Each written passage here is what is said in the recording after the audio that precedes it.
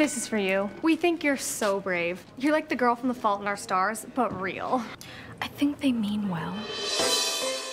Hope.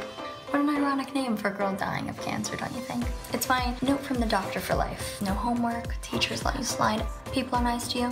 I love attention just as much as the next person. There are no signs of cancer in both Hope's blood work and her PET scan. What are you saying? We're talking about clinical remission here. Guess it's back to homework. I like things the way they are. I like my boyfriend. I like my friends. I don't have to tell people until, you know, I get my life back together. Your cancer girl. And Kai's girlfriend, of course. Where did you get it? Make-A-Wish. You can get a Hawkeye at Make-A-Wish. I want cancer. Yeah. These are all part of my new campaign, Hope. I'm gonna stick them all over the city. There's so many. I know you're not gonna be around forever, so I wanted to tell you I love you. I love you too, Kai. I'll tell them.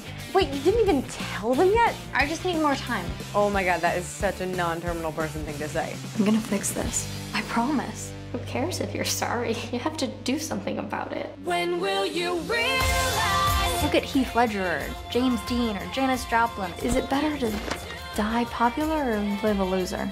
You lied to me. It was an accident. It just came out. High school, it's just hard. Half of high school is learning how to live in this world. You gotta let her figure it out.